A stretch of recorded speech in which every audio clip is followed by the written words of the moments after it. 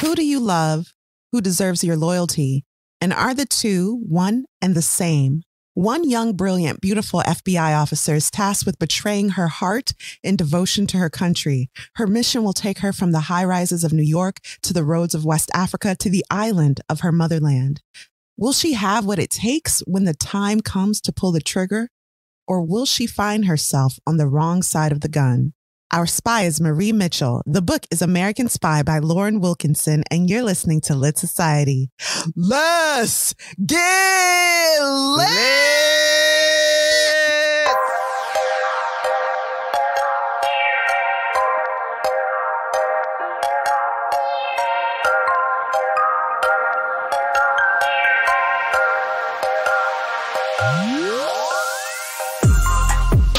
Hey, y'all. Hey, this is Kari.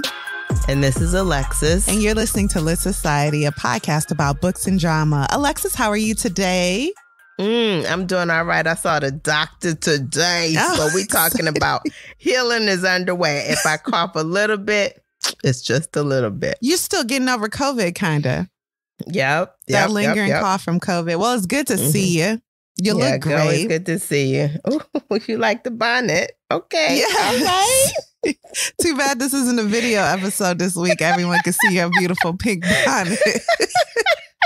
You know what? Let's continue. Yes, please.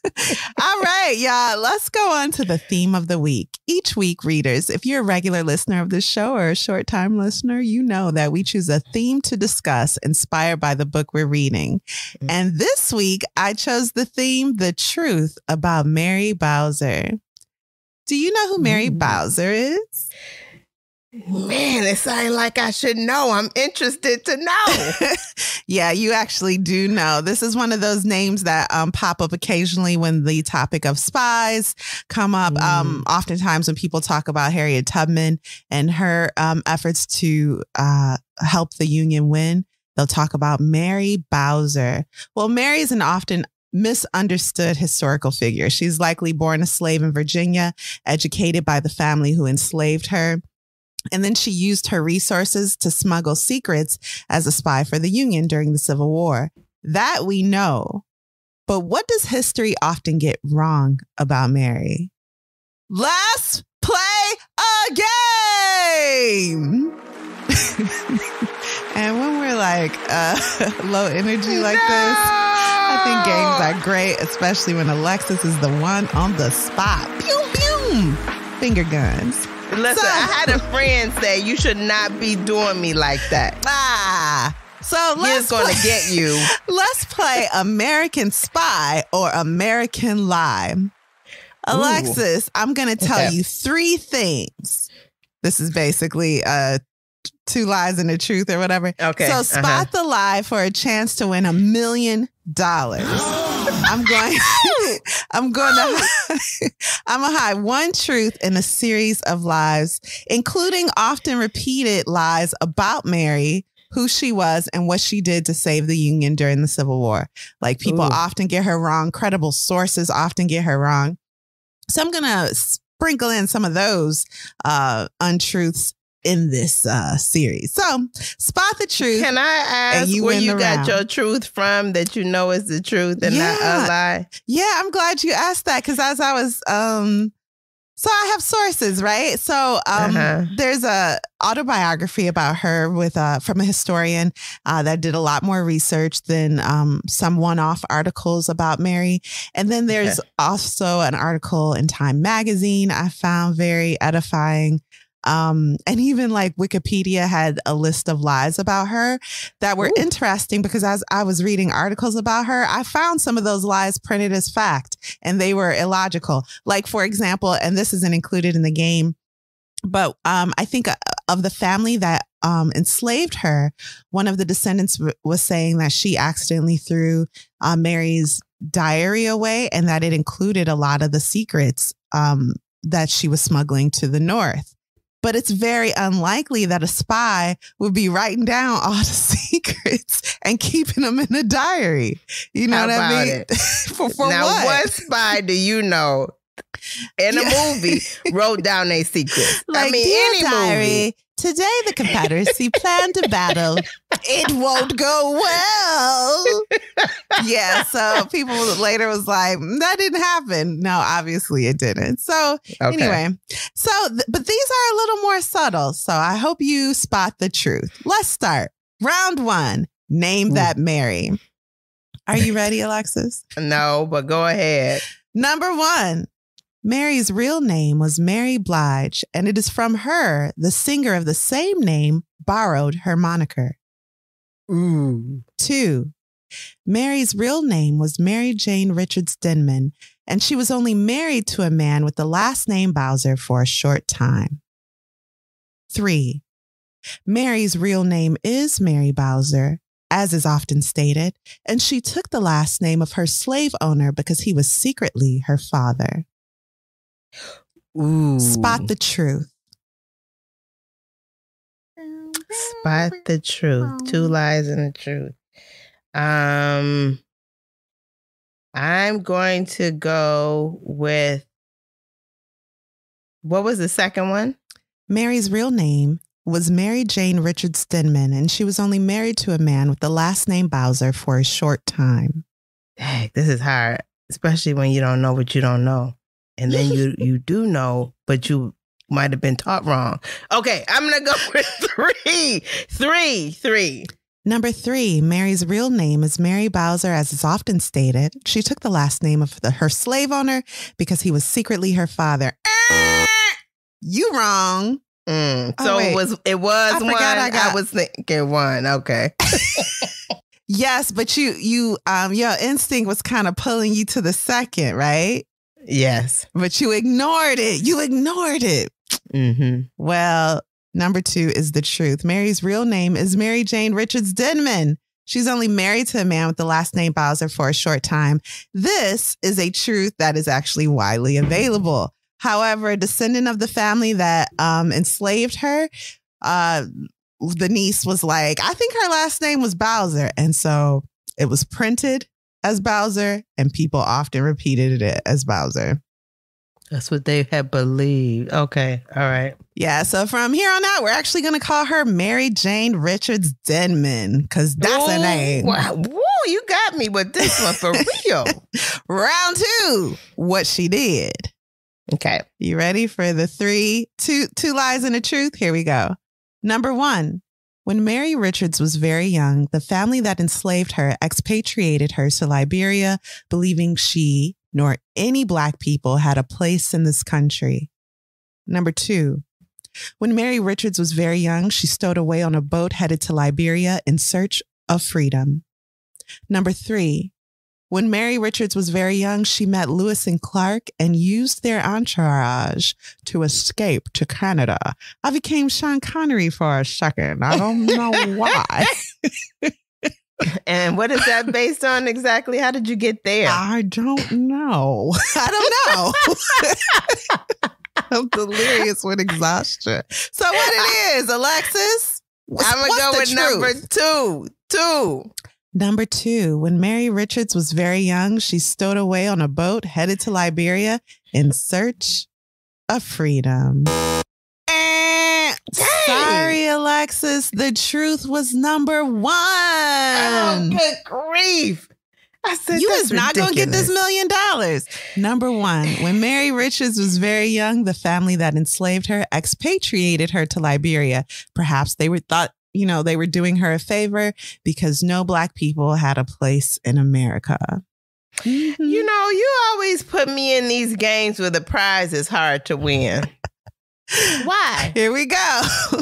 You ready? Mm-hmm. 2 lies and a truth. Number 1, Mary was married multiple times, including to a white man named John Denman. Number 2, Mary never remarried after her first husband and was rumored to hate men due to her cruel upbringing. Number 3, Mary was once married to 2 men simultaneously. When the gentlemen found out about each other, they dueled at dawn, resulting in the death of one man named John Denman. These are wild. They're really good, right? I'm patting myself on the back. One of them is the truth. But they are pretty juicy. Juicy. You know, that kind of stuff be in the street. I know. Where is Mona Scott? Oh, she wasn't alive yet. I'm going to go with number 1. Number 1, Mary was married multiple times, including to a white man named John Denman. Wow! Wow! Finally, Alexis, it is your turn to collect the cash. You are correct. Mary was married to John Denman in Georgia, which had some of the harshest laws when it came to interracial marriage. Continuing, we got 2 more series of questions for you. Here we go. Number 1, Mary converted to Quakerism and was smuggled to safety in Philadelphia in a cartload of manure during the Civil War.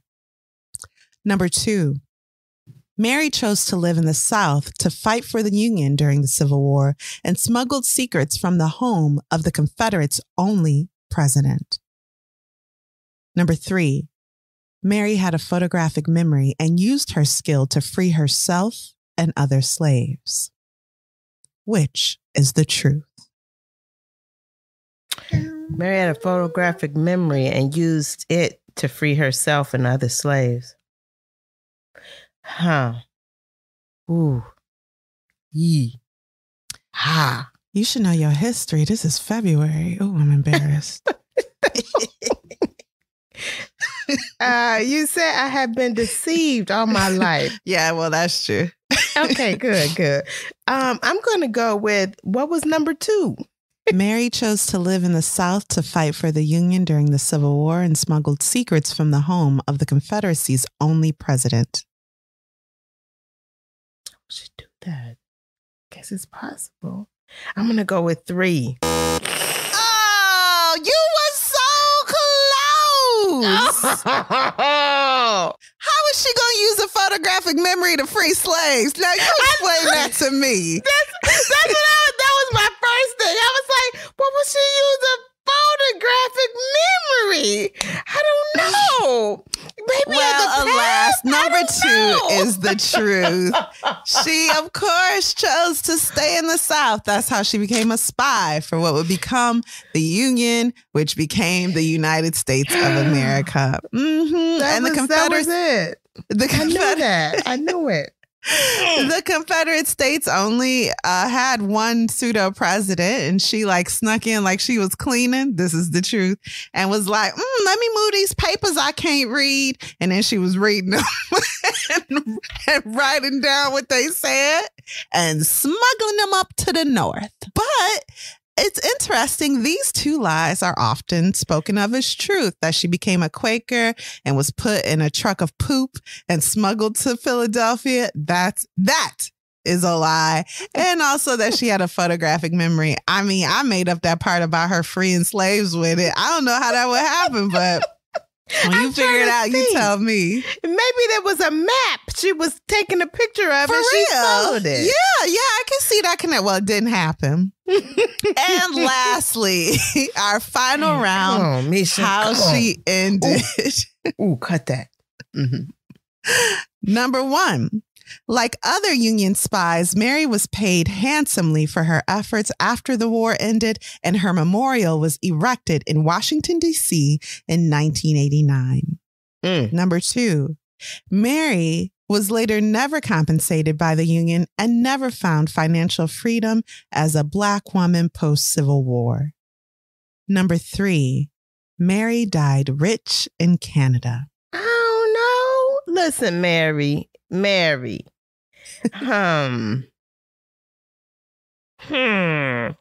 Okay. She died rich in Canada, or she was never paid. Or she was paid handsomely, and a memorial was erected in D.C. in 1989. That seemed too shocking to believe. It could be the truth.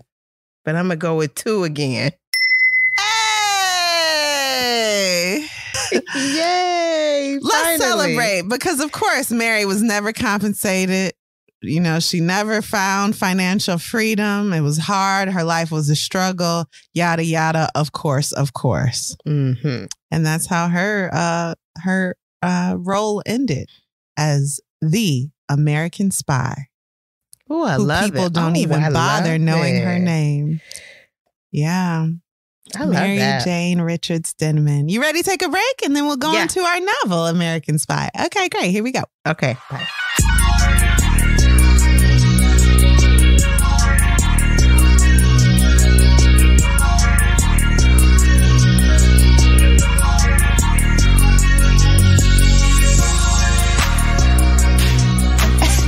And we're back. Alexis, do you have any information for us on Lauren Wilkinson and perhaps her inspiration for American Spy, the novel? You know, I didn't find a lot of information about her. Yeah, I was looking for stuff and it was just like real short. So I'm going to keep it short. She's an American writer who splits her time between New York and Los Angeles. She has a Master in Fine Arts in Fiction and Literary Translation from Columbia University. She's taught writing at Columbia and the Fashion Institute of Technology. She was a Center for Fiction Emerging Writers Fellow and has received support from both the MacDowell Colony and Jurassic Resident Artist Program. Her writing has appeared in Granta, The Believer, New York Magazine, and the New York Times. The American Spy is Lauren's debut novel and was published in February 2019 in the US and then in July 2019 in the UK.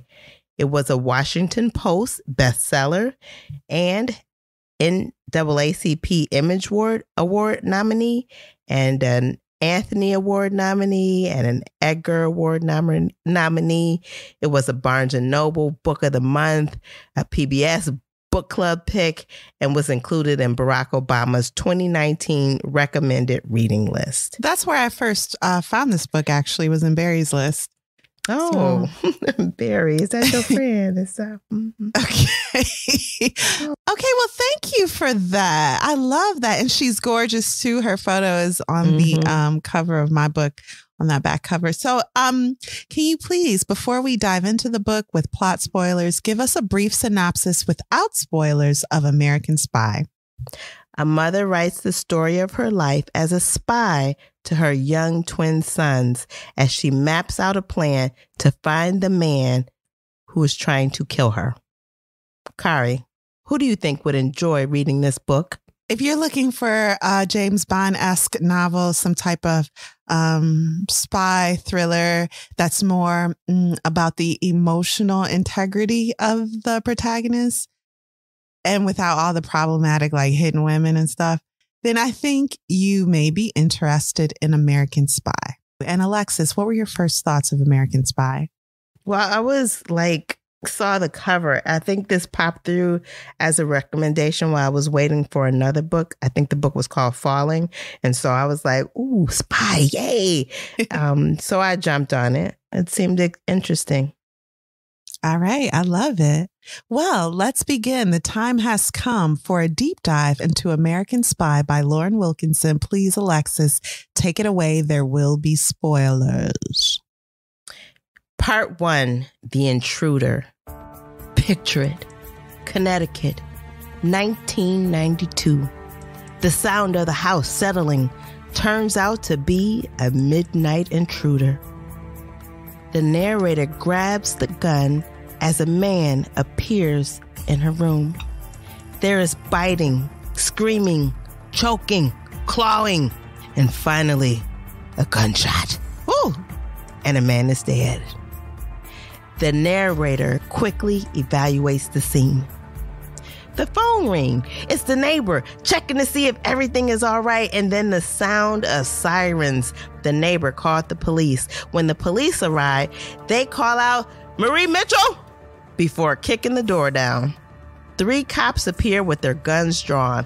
Marie puts her hands in the air and is told by the cops to put the weapon down. She complies. Children screaming in the background. Marie is passive and compliant as the police pat her down. She tells them the man is in the bedroom, dead. She doesn't know who he is. She tells them her father was a cop and that his shield is in her purse, but the police don't care.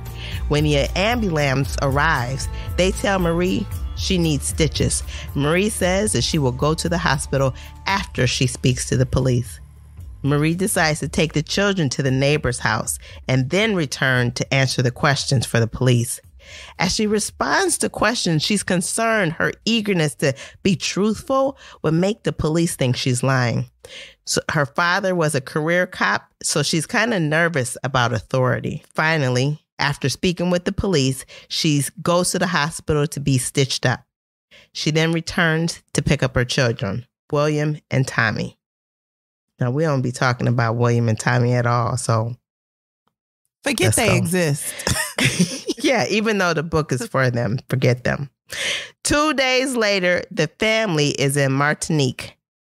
After having used fake passports prepared for her by her father's friend, Mr. Ali, a few years earlier, Marie, with the new name Monica Williams, is in Martinique, heading to her mother's home. The children were young, so they didn't even notice that she got a new name. I said, kids do not care about your life. Oh, mama's Brittany now. Whatever. Is the food ready? Yeah, they don't care. She felt being at her mother's house would have been an advantage because of the way the house was situated. It's kind of situated high up and there's only one route in. They go to bed. Marie sleeps for the next 12 hours and the grandmother engages the children. When she awakes, she thinks about it and she knows that she's always told the children that their father died when his plane was shot down in the war. He was an American soldier and his family wanted nothing to do with them. But as the children are in bed that evening, we learn this story,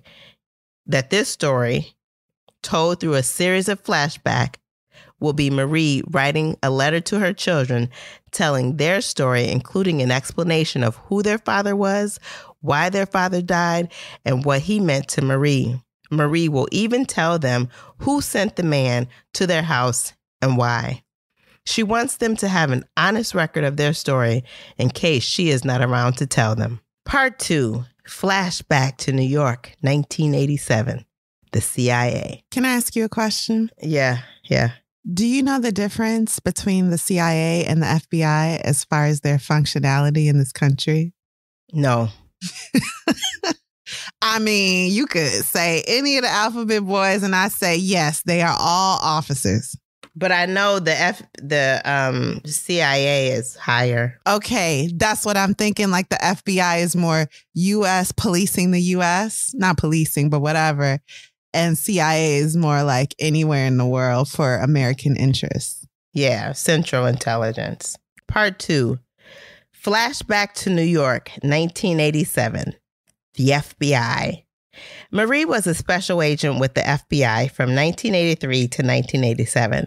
And during her time there, the CIA hired her twice as a temporary contractor, which was the phrase given to spies. And it was during that time that she met the children's father. She started at the New York office in 1985, which was the year of the spy. That year, 8 major spy arrests were made public. It was all over the news. People were concerned about spies living among them. Everybody was getting ratted out. One of the spies caught was a Black woman, and it was the first time an American had been caught spying for an African intelligence outlet. To Marie, it suggested a deeper scope to the CIA's operations in West Africa. The agent leaked the names of more than a dozen CIA employees and informants to her boyfriend, who was a Ghanaian intelligence officer. The boyfriend was also related to the head of state, who believed the CIA was trying to orchestrate a coup in the country. Marie hated her boss. Her boss was referred to as the Assistant Special Agent in Charge, or ASAC. During her first division meeting with her boss, he interrupted the briefing to ask her to run to the kitchen and get him a cup of coffee. In front of everybody. And then the most important part of this, hey, Marie, go get me a cup of coffee. We'll wait for you. Yeah, everybody was laughing. Move. Like, why? Yeah. Yeah. This behavior set a bad precedent for her colleagues to mistreat her. They would exclude her from operational meetings because of, quote, Men were better at that kind of planning, and agents didn't feel safe with her backing them up. Unquote. End quote. She had to fight her way into surveillance operations. Most of the work she ended up doing was recruiting informants, which required lots of paperwork. Marie felt the boss was stalling her career. Marie felt like transferring out of New York would have made it seem like he won, and she was too competitive for that. So she figured she'd bide her time and outsmart him. Yeah, but she's really bored in this role. Like, she joined the agency to be this like top action FBI agent. She has the ability, and she's just the butt of jokes, and she's not seeing any action.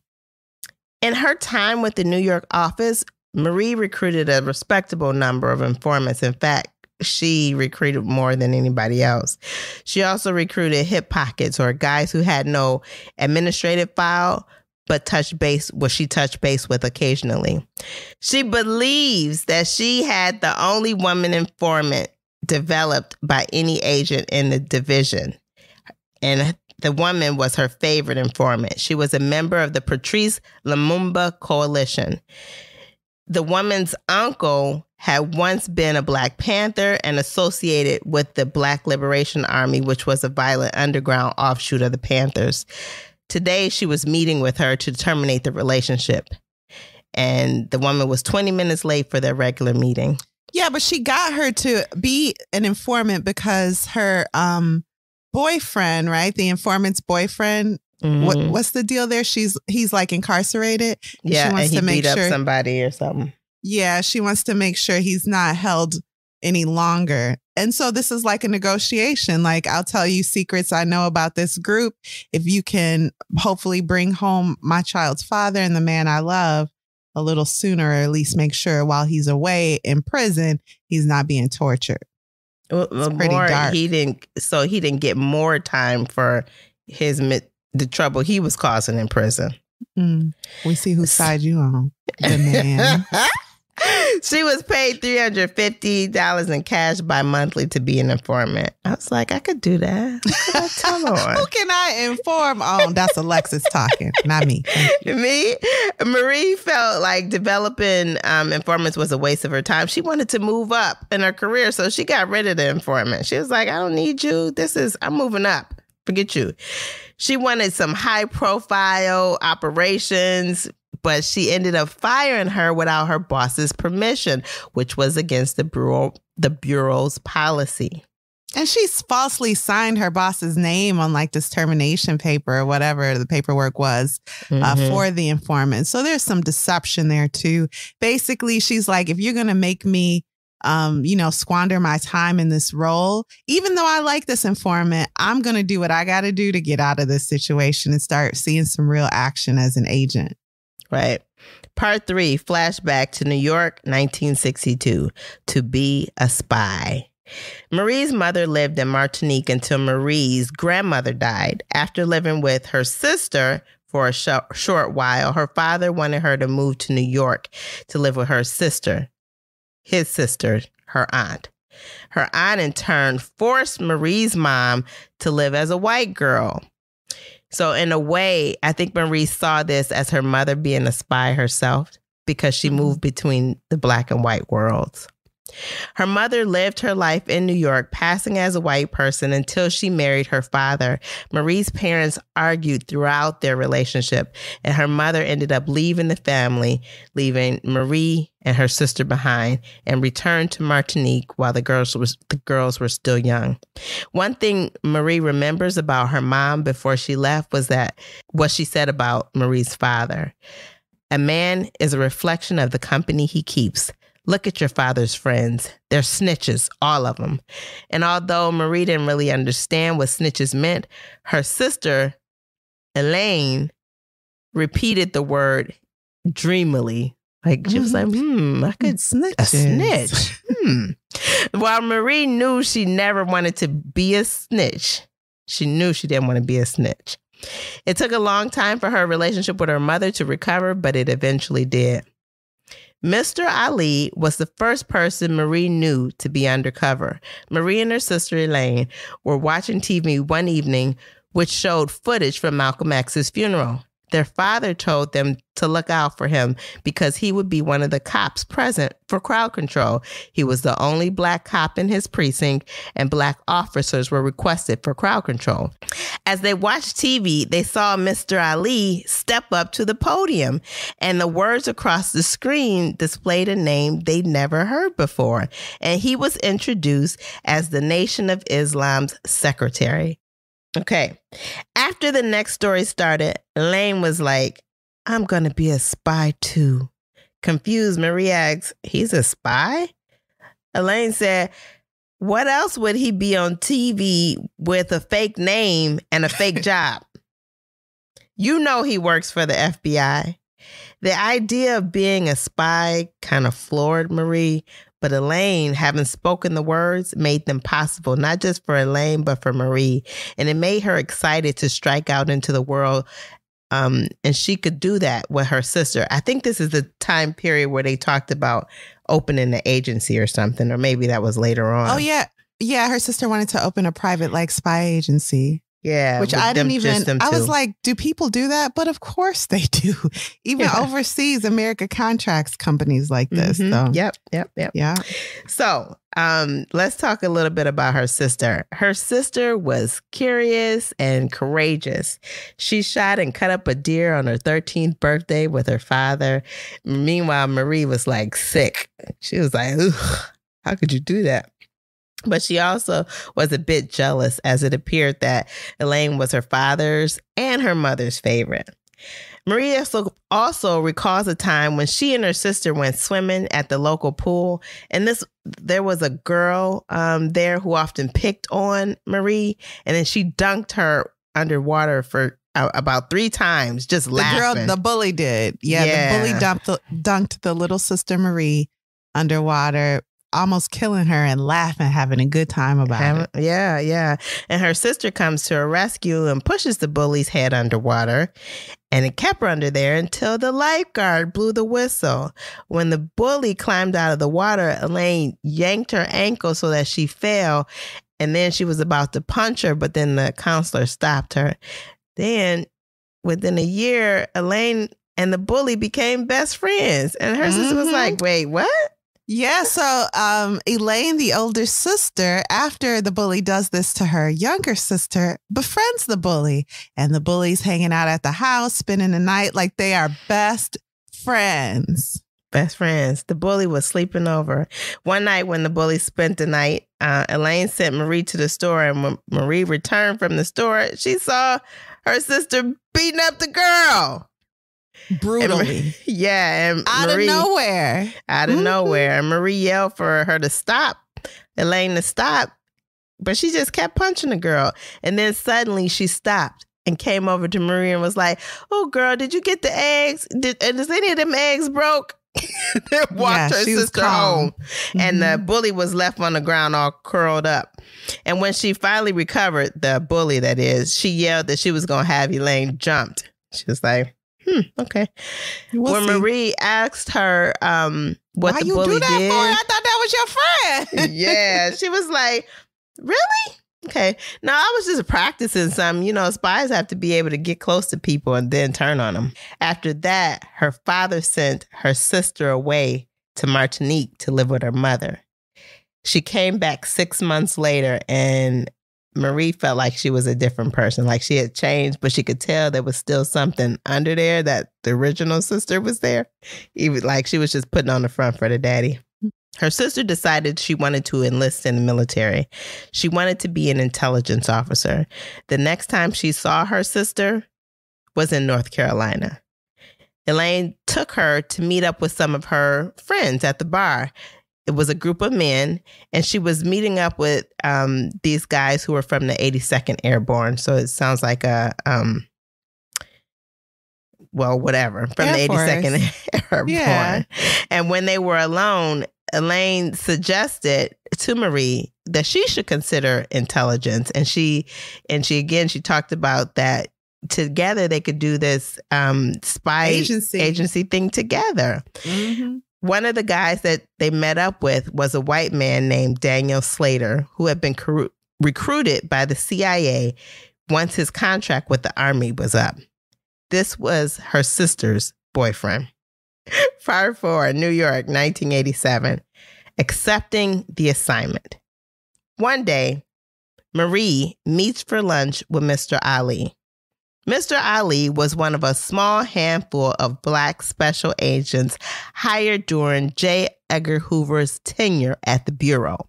He was used almost exclusively to undermine civil rights activists. Mr. Ali tells Marie about a big case he told her boss that he wanted her to be a part of. They suspected a spy in the Foreign Mission Office. Marie tells him that her boss hasn't said anything to her about it. And, he don't usually pick her for stuff. Mr. Ali tells Marie that her recruitment numbers are the highest in the agency. They can't possibly keep ignoring you. But Marie says her numbers are the highest because that's all she does. And her boss likes it because it makes him look good to the higher ups. So this is like a delicate scene where we see his devotion to the agency first and foremost, not even so much to his country. It seems like it's to the agency that he's given his life to. He's even willing to undermine civil rights groups on behalf of the agency, which works on behalf of the United States. And these are all based on like real events. And so he's telling her, your chance will come, of course, because you do everything the agency wants. You do it better than anyone else. So your chance will come. And meanwhile, she's like, man, I grew up looking up to you, but you might be a fool. Yeah, she is. She's like that. Because he's like, keep your head down, keep your toe to the line. Yep, just do whatever you're told and everything will work out. Yep. But Marie knew that Mr. Ali's career had stalled. And after Hoover died, he became political poison because of the illegal operations Hoover had him doing. So they gave him a corner office and a few raises and kind of kept him quiet. And that's how he's been repaid for keeping his head down and following orders. This reminded me of our discussion about respecting like your highest authority. And for him, his highest authority was whoever the boss was giving orders. Yeah. But that boss could change and did.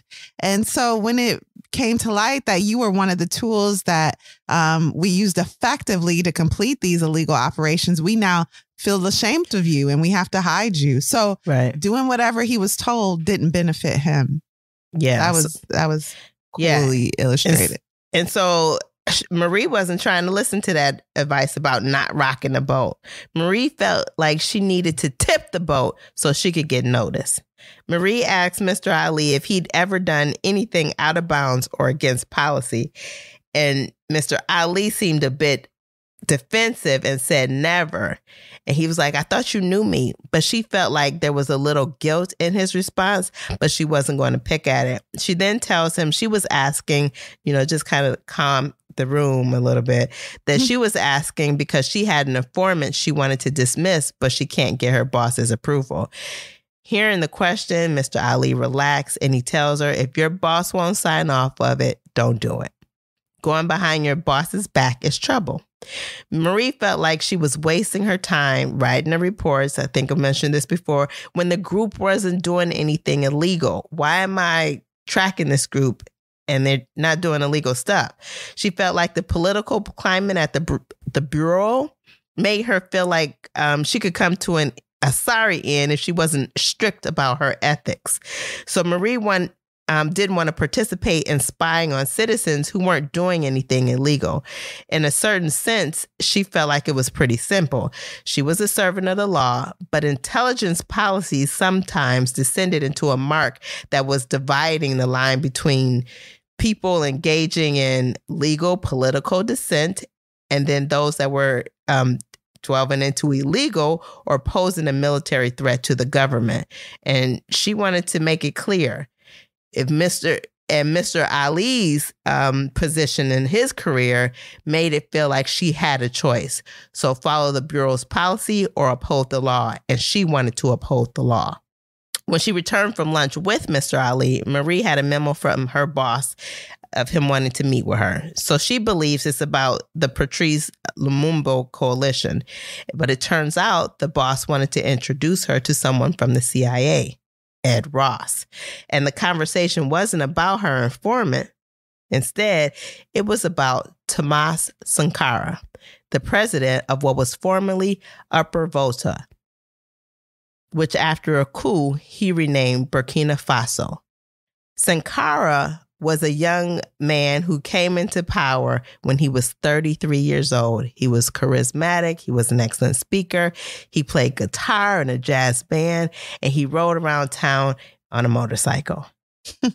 Ross told the two, her boss and Marie, that Sankara was coming to New York and would be speaking at the Lumumba rally.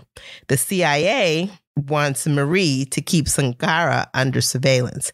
Marie asked if there was something specific they're looking for. Ross said, the CIA wants to know how much Sankara knows about the U.S.'s involvement in the ULCR, which is a political party that he formed in his government. Yeah, so the U.S. is trying to overthrow this charismatic man's seat of power and implement their own party, which they can then use as puppets to do their bidding. Right. And that happens. The CIA wants to push Sankara's government into a multi-party system. And Marie's like, well, why would they do that? And he's like, well, we're trying to make their government similar to the French government, okay? Because that's what they're familiar with. And Maria's like, that don't make sense. Marie thought she might be able to use her informant, that woman informant that she has for a one-time assignment, but they wanted somebody who spoke French to get close to him and learn information. Marie didn't volunteer herself. Instead, her boss spoke up, which she thought, that's odd. Don't you speak French? Isn't your mother French or something like that? And she like, I don't like that. She said she wanted them to be more forthcoming about the assignment. So she offered somebody else. But they were offering her something that she's been wanting, an opportunity to go undercover. This is something she was eager to participate in. But she felt like they were using her because she was Black, and they expected Sankara to find her attractive. Yeah, they were using her as a honeypot to seduce their target. And that's not what she wanted. Yeah. Marie felt like there were too many ways for this to backfire on her. So she recommended another agent who spoke French. Marie felt like Mr. Ali had let the Bureau use him, and it trapped him professionally. So she didn't want to get caught up in that. The boss told her that she wasn't a team player and she wasn't going to get fired if she behaved in that manner. She walks out the room, kind of leaves the building. And later that day, she finds the CIA agent is following her. And he invites her to dinner to convince her one more time to accept the assignment. Marie told him she can't work with somebody who's not honest with her. And he wasn't being honest. So he said he couldn't tell her everything in front of the boss. So come on to dinner and I'll give you the true story. Well, at dinner, Ross introduces Marie to his partner as an element of recruitment. Is giving her an in, like, I can trust you with my story, so you can trust me and do this. But Marie is fully aware of what he's doing. Ross told Marie that at the heart of SQLR, which is kind of an offshoot of the CIA, I'll say that for now, is wanting her. Go ahead. I thought this operation was SQLR. Yeah, that's what she thought too, is wanting her to get close to Sankara. She was offended because she's like, so you just want me to seduce this man? So she got up to leave, and as she headed toward the exit, Ross asked her if she knew somebody named Daniel Slater. Do y'all remember that name? Right. That was her sister's boyfriend. Yes. So Ross told her that Daniel recommended her for the assignment. She like, okay. But at the moment she's thinking, I could do that because I got some questions for him. But he felt like she would be successful at getting the intel. So she agreed to do the assignment, but she knew she wanted to get in touch with Daniel. So right now, of course, her sister's dead. We know that. And so she wants Slater to give her some information, an inside look in who her sister was before she died. And so she's like, if doing this operation will somehow get me more information on my sister, then maybe I'll consider it. Part 5, New York, 1987, The Assignment. I got 2 parts left.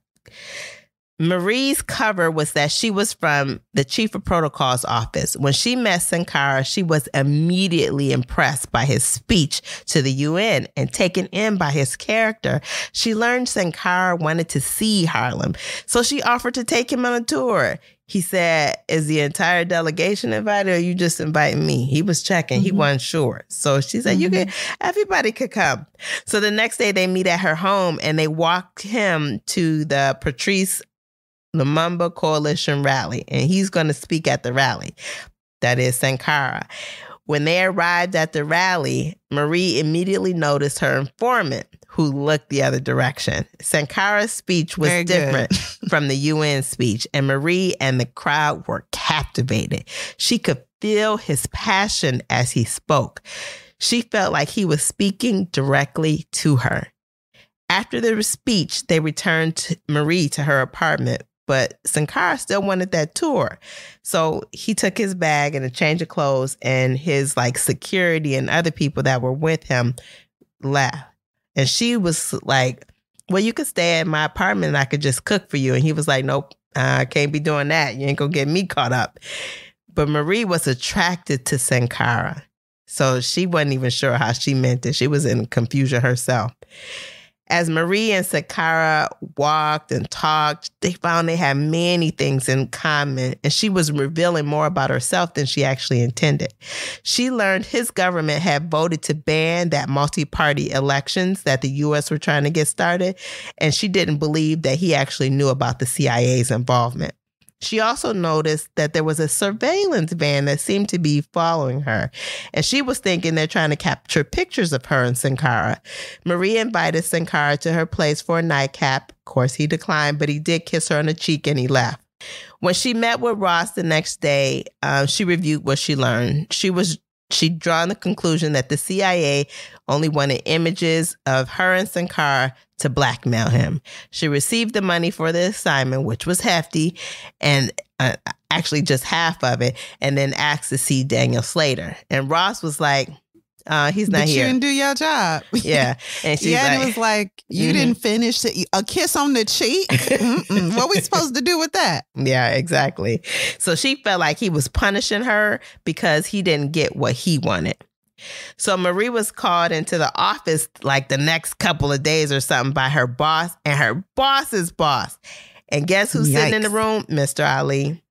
Her play uncle. They accused her of falsifying reports. She, of course, was offended. She felt set up and left the room. Mr. Ali caught up with her at the elevator and tried to explain his side. She was like, whatever. Although she talked to him and she talked to her boss, who was saying, you need to be more approachable. You need to be a team player. They want to suspend her for 45 days. She ends up signing the suspension. And her boss said, you should have worked with the CIA. He don't know that she did work with the CIA. She'd been suspended for a couple weeks, and then Ross reaches out to her. And Marie is surprised. Ross tells Marie, Daniel Slater wanted to use Marie for an assignment with SQLR in Burkina Faso. Marie accepted the assignment.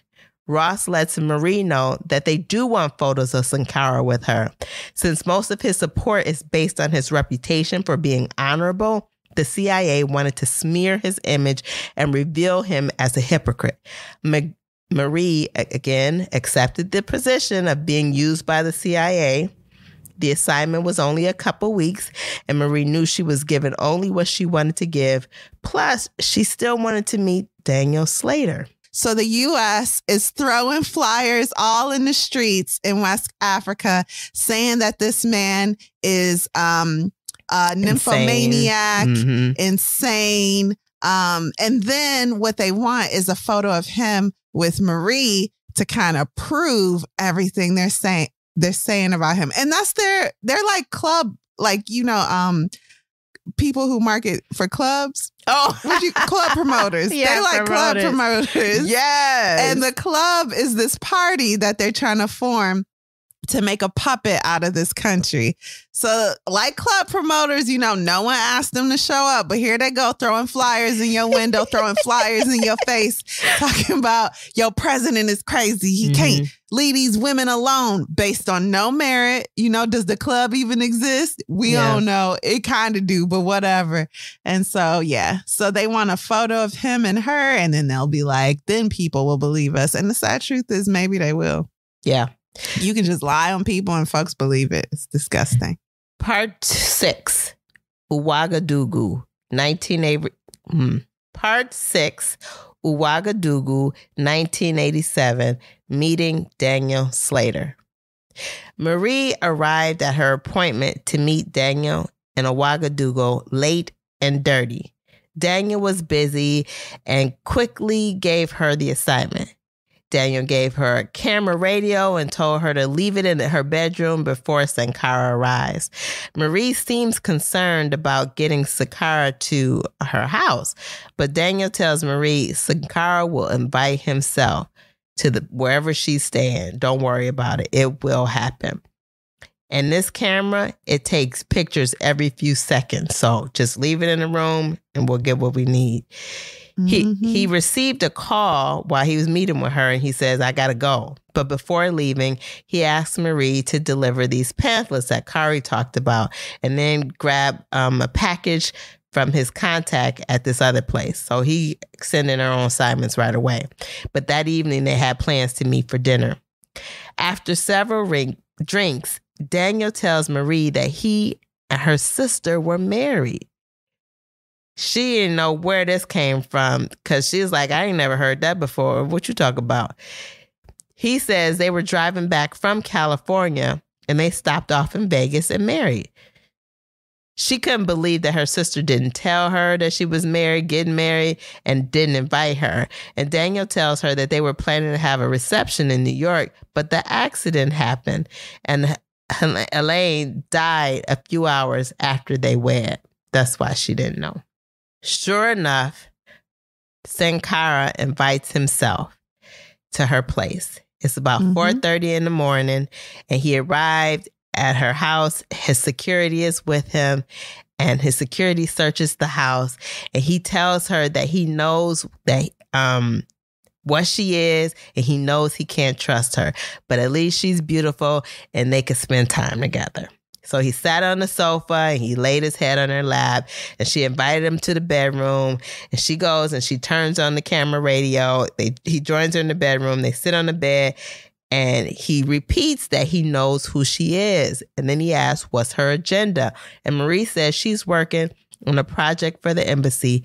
And Tomas asks who in his government is working for them. And Marie says no one, but she really does know. He repeats the question, and Marie repeats her response. They smooch a little for the camera radio. The next morning, after Marie is getting out of the shower, she walks out of her bedroom, and guess who in her room, girl? Guess, girl. The guy that recruited her. Daniel. Daniel is in the room. Now, why is he in the room laying on her bed? He tells her, listen, I heard Sankara was there, and he takes the film from the radio camera, and she tells him, look, we was kissing, so it's plenty for the journalists to use. And Daniel seems confused why she would bring up journalists, but then says, oh, yeah, that's right. You think this is about blackmail. Yeah. You also think we the CIA, but we'll get to that. Yeah, Daniel decides to tell Marie the whole story, that he is working on another project in addition to the one she's helping with.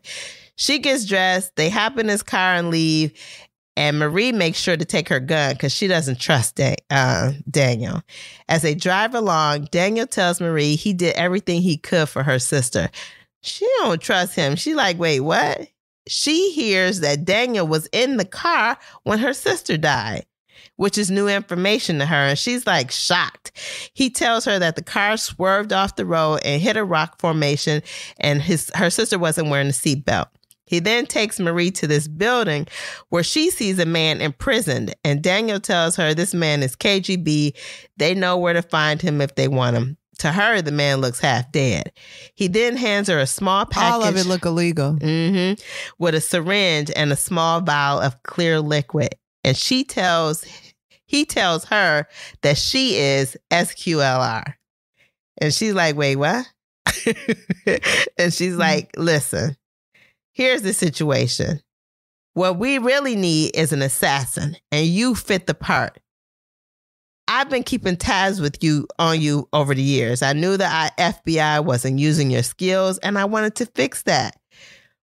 We want to kill Sankara and put his closest comrade in power. Listen, our organization, the SQLR, is doing the work the CIA is not capable or doesn't have the backbone to do. When Marie gets back to her house, she calls her father, and as she's calling him, she hears the line click, so she thinks it's tapped. She checks the phone for taps, believes it's clear, calls her father back, and asks about Daniel. The father met Daniel, knew Daniel. He went down there to go look for the sister because at the time, the two sisters were fighting. So he wanted to check in with Elaine, the one that joined the military. And when he gets to the military, he learns that she's not there. And they direct him that she's living with Daniel. So he goes to the house where the sister and Daniel are living. And he says, hey, daughter, let's go to lunch. And she turns around and asks Daniel, and Daniel's like, no, you can't go. And then you're like, wait, what? Yeah, she's like, can I go with my father? And Daniel's like, nah. So she's like, sorry, Dad. Bye-bye. Yep. And Daniel threw her father out. But then he showed up at the funeral all smiling in her face. So like, Marie is like, you know what? I don't trust this man. Something is up with him. So she decides she's going to go see Sankara spill all the beans. He was going to Ghana for a speech, and she was just going to join him there and tell him about everything that happened.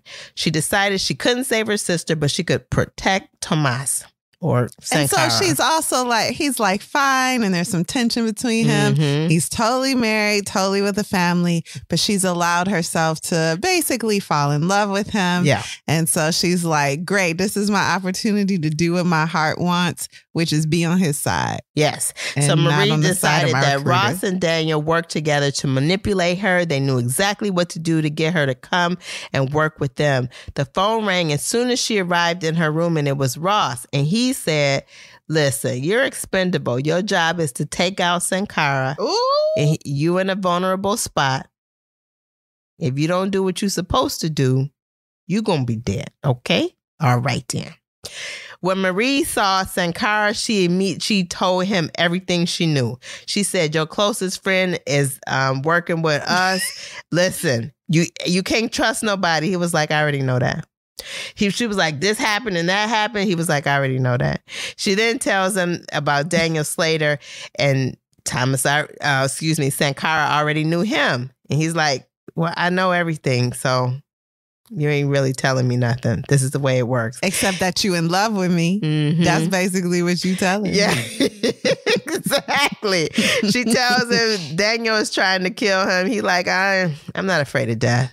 Marie was frustrated because she felt like he was giving up, and she left. She realized she had risked her life for nothing. Sankara came to her room. They had relations, and he took her back to the house. Okay. To the house back in Ouagadougou, where she grabbed up her belongings, prepared to leave town. But before she left town, she had something to do. And what was that, Kari? She had to, you want me to tell it? Tell it.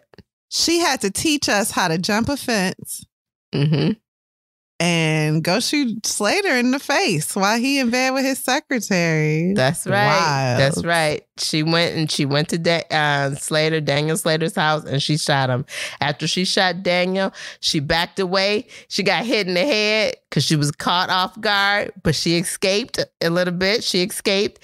She soon learned of Sankara's death. He did die, and there was like a coup, a very dramatic one, where a lot of people lost their lives. Yep. So she escaped to Ghana, eventually went to Accra, then London, then finally Paris, and she quit the bureau, realizing she couldn't enforce their laws without questioning who they'd been designed to serve. 6 weeks later, she found out she was pregnant, and she finishes the story by telling her twins that she's going to find the man that's been trying to kill her and put him to death. Let's take a quick break. All right, let's do it.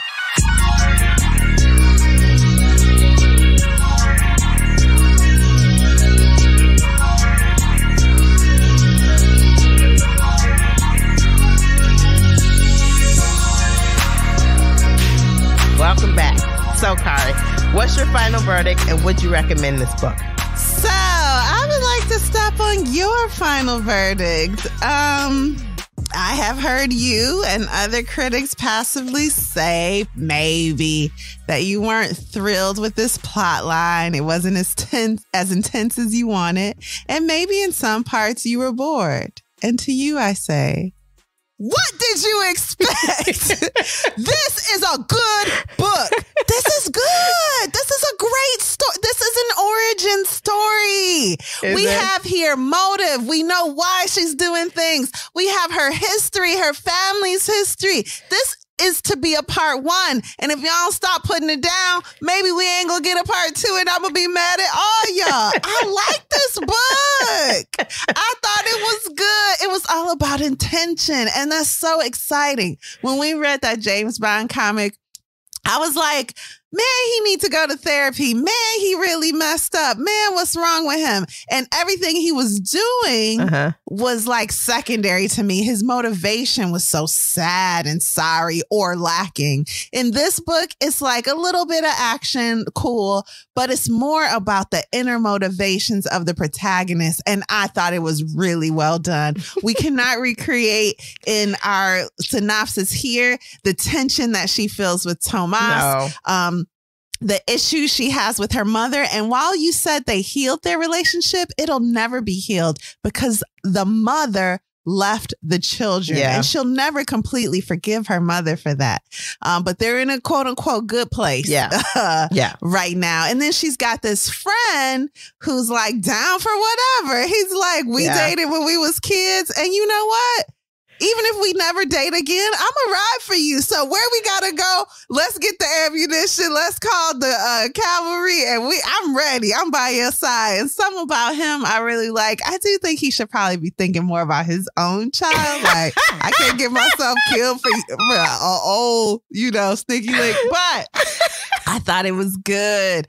I thought it was parts where it could have been crass or overly violent. It chose not to be, so it was controlled in that way. And that's the overall word that I'll use to describe Lauren Wilkinson's storytelling is very controlled.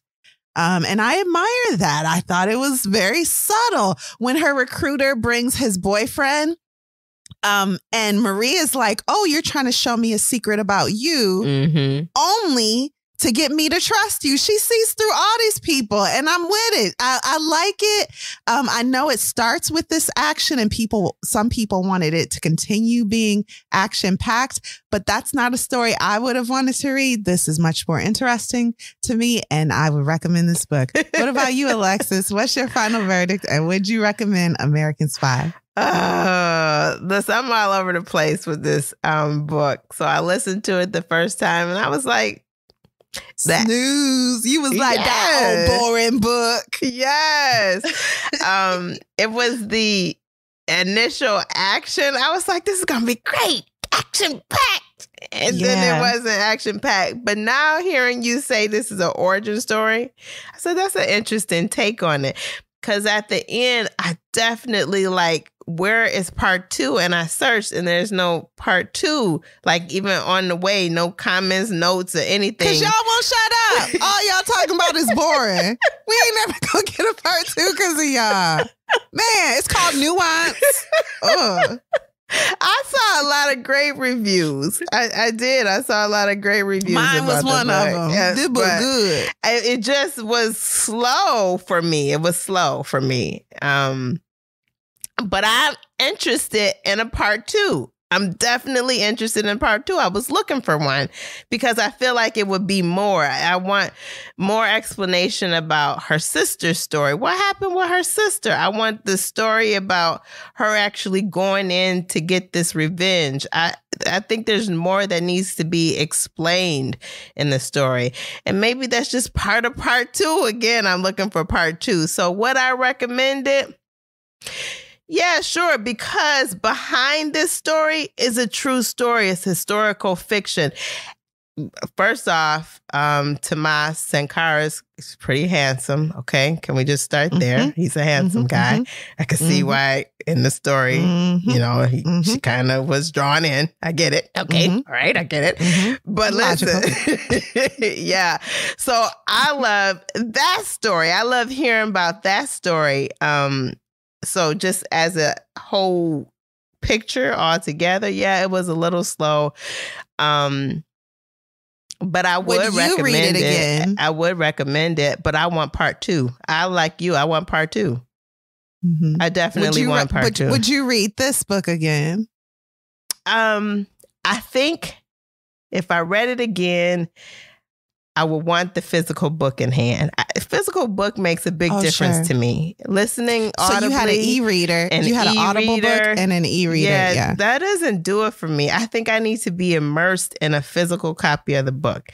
And so I would read it again if I had a physical copy. I wouldn't listen to it again. I don't care for the audio portion of it. I mean, it was okay, but I need a physical book. So I would recommend it. I'm looking forward to part 2, but it was a little slow in parts for me. I will say, just to be very basic, I'm holding a book here from the library, and this is the perfect size book to me. The font is the perfect size. The spacing is perfect. And this is a book I can digest without feeling overwhelmed. So I understand the romance of having the physical copy with the pages, especially a book like this. This makes me want to like curl up in a bathtub and just be taken away to Marie's world. I'm into it. And the part in the beginning was the least interesting part to me. It was like a relationship that starts with these grand gestures and these big things to prove their love to you. But if you marry that person, do you want grand gestures every day? Don't you sometimes want to be like, just tell me what you're thinking. This is dumb. Why are there fireworks? You know? No, I like grand gestures and fireworks. So I don't know. Not every day. So this book had like 3 grand gestures in it. And then the rest of it was true love. I felt like we was really getting to the intention, to the truth. Okay, I get it. But I did, the first time I read it, I listened to it, I was like, there's got to be another book on the way. It's got to be, because this is like a cliffhanger. It was like 6 chapters after she and her buddy were going to go off with guns blazing. And we don't even really know to who. Yeah. She knows, and she'll tell us if y'all stop telling people this book is boring. It's not boring. We'll send her a letter and be like, I feel this way about it, but I would really like to hear the rest of the story. Maybe we'll send her that letter. I mean, clearly her sister's relationship with Slater, there's something dark there going on that we don't have all that information. Who the mom really is for her to say that her husband's friends are snitches. Yes. Who was the mom? Yep. Was the mom a spy? And I don't mean in a figurative sense, like literally, was she part of, some foreign operation? I don't know. It sounds delicious. She says that in the book.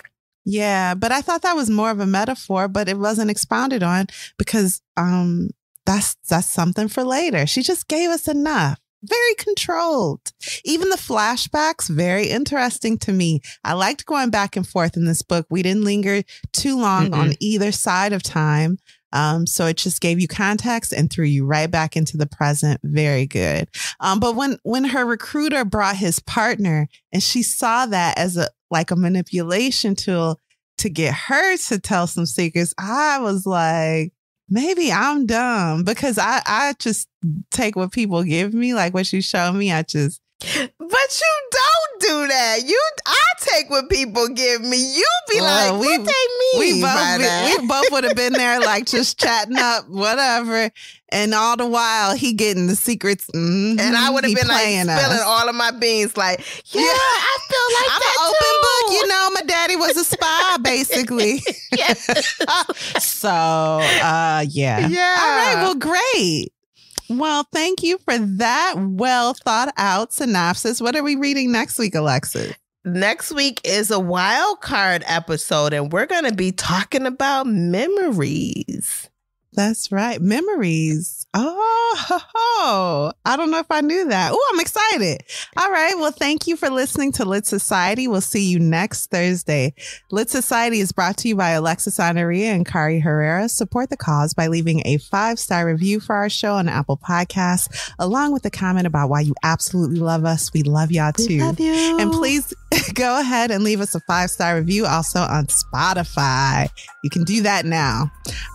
If you've enjoyed what you just heard, tell a friend about Lit Society. Visit litsocietypod.com for show notes, this month's book list, and to sign up for our amazing email newsletter. Until next time, you guys, read something.